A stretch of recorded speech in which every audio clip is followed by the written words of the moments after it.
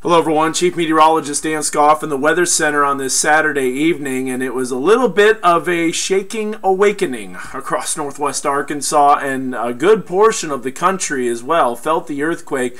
Wanted to give you some information. We were able to analyze the information. We did a live update in the morning, but I wanted to tell you a little bit more about it and also explain why your cats or dogs might have freaked out a little bit early before you even felt the shaking. So here's a little video explanation, if you will, on the earthquake. So first of all, some of the recent earthquakes, you'll see the green and yellow colors. Yellow colors mean that these earthquakes have happened within the last 12 hours. Obviously, the big one was a 5.6 earlier this morning, just before 7:03 a.m. 7:02 and 45 seconds was the exact time, with a magnitude of 5.6, which ties as the strongest earthquake in Oklahoma's history, which the previous one was on November 6th of 2011. The depth was about 3 miles deep, so it was a fairly shallow quake. That allowed it to spread over a long distance and was felt over a long distance.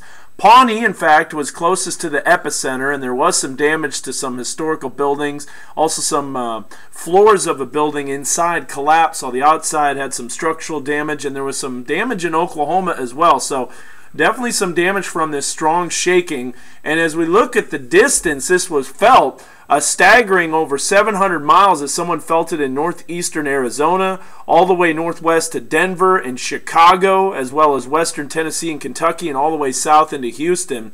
And as we look at this map from the USGS, U.S. Geological Survey, you can see those little blue squares.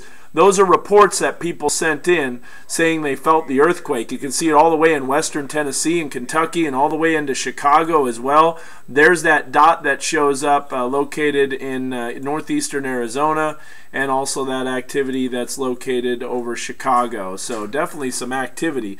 Now I wanted to show you this. This was the seismic activity that popped up across the Oklahoma area and eventually traveled into Hobbs State Park. In fact, as you look at this, Hobbs State Park showing that seismic activity at right after 7:03 and about 20 seconds. This is 7:03 right here.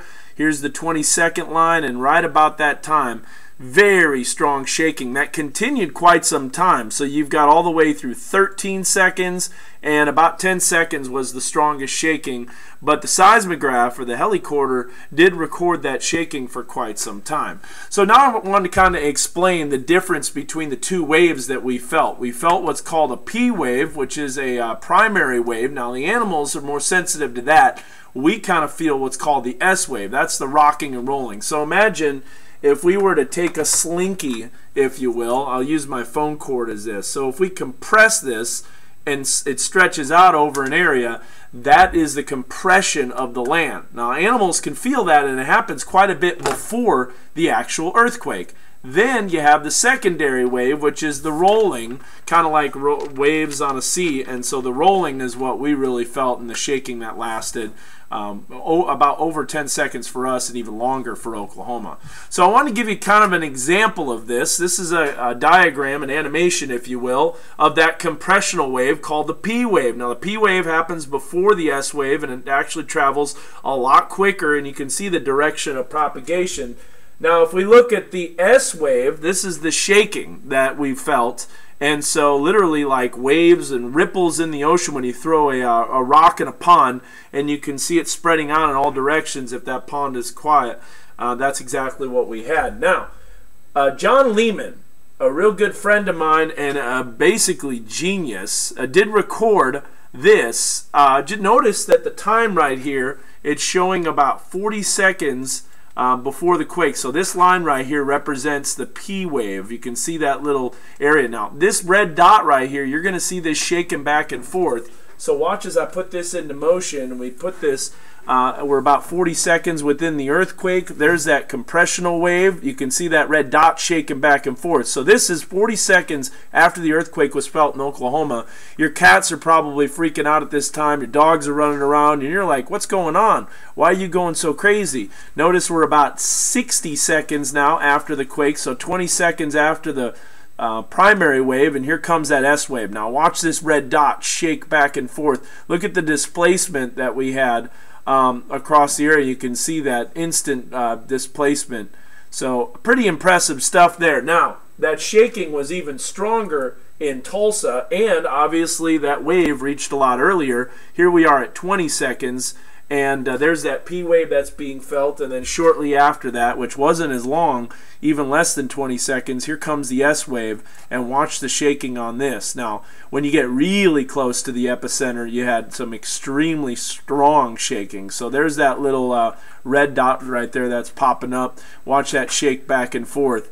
Look at that motion. So that's what you were feeling. A lot of north-south motion of the land. Also a little bit of up and down. That's why it kind of felt like you were on a roller coaster ride. And quite a bit of east and west shaking. But if we go back to the area in Gravette, which is where this was recorded, you'll notice that it wasn't quite as much. We'll go back here just a little bit in time. You'll notice that there wasn't as much east and west motion that was felt, and so the land kind of absorbed some of that energy. Hey, make sure you follow us on social media. I did a live Facebook update on my meteorologist Dan Skoff page right after the earthquake happened. Also on Twitter, I'm providing information. There have been quite a few aftershocks, but I don't expect anything major. Was some damage in Oklahoma. The weather's looking quiet, so you got absolutely no concerns. And, of course, the Razorbacks won, so that's always good news as well. So keep it here with your Weather Authority for the latest science and weather information.